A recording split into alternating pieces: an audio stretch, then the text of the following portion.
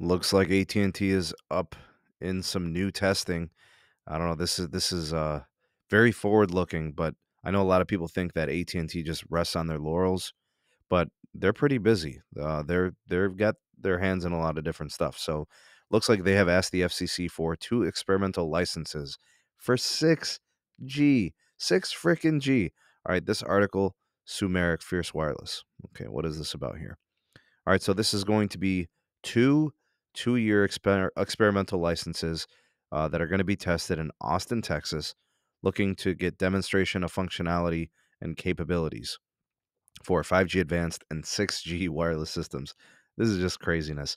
All right, what AT&T wants to do is test these different spectrum types to test communications between mobile units and fixed base stations in both the indoor and outdoor settings.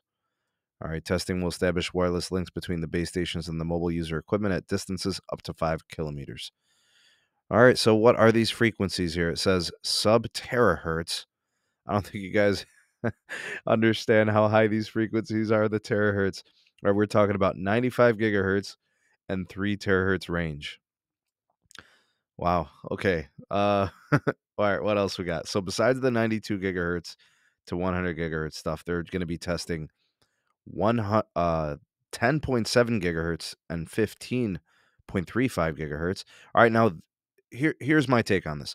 The 92 to 100 gigahertz, that's probably just going to be really high bandwidth intensive purposes. It's probably going to be enterprise related. I can't see that being commercial networking grade for like mobile users. The 10.7 to 15.35 gigahertz, that probably has some mobility potential there, as well as enterprise use case. That could be like for business, enterprise.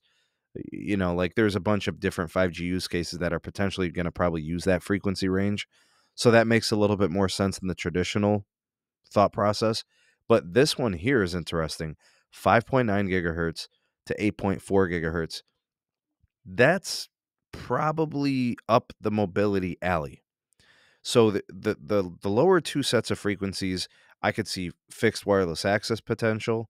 I could see obviously like the traditional 5G use case that we've been seeing, like augmented reality, the VR, the AR, the autonomous robotics, sensors, all of that IoT stuff, and that makes a lot of sense. So they're going to be doing the testing in Austin. Those are the frequencies they're going to be testing, and there's a lot of headroom that has to be made in 6G. I mean, they're talking about the foundations of it now, right?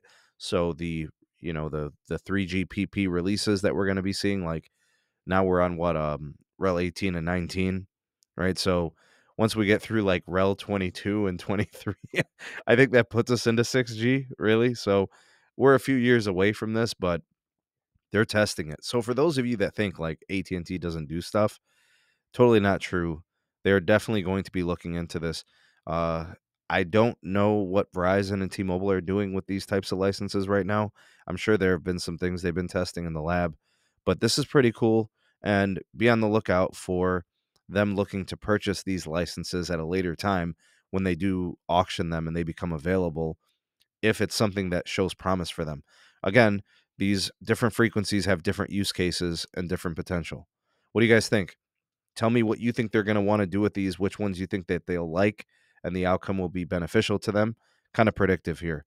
You are the voice of the people of the SMT Nation. Let your voice be heard. Please do like, share, and subscribe for more, and turn on the bell notifications to never miss an upload.